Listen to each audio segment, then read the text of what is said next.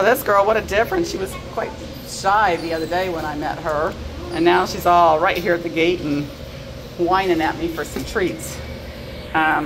She is a little female. She's about a year old. She came in on 620. Has some pretty not great skin issues, but honestly she's starting to look better already. So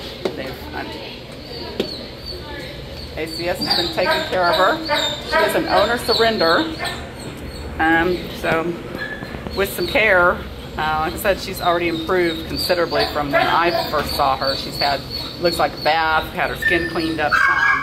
She's much more relaxed and happy. She was quite scared and hanging out on the other side, didn't really want to come anywhere near me, and now she's right here at the gate and really trying hard to get some attention. She is located at Animal Care Services in San Antonio, Texas. She is on the urgent list for Wednesday. She's been on the urgent list and she's managed to, you know, keep getting pulled back, but it's not going to last. So she really needs placement before about noon on Wednesday. She is located at Animal Care Services in San Antonio, Texas.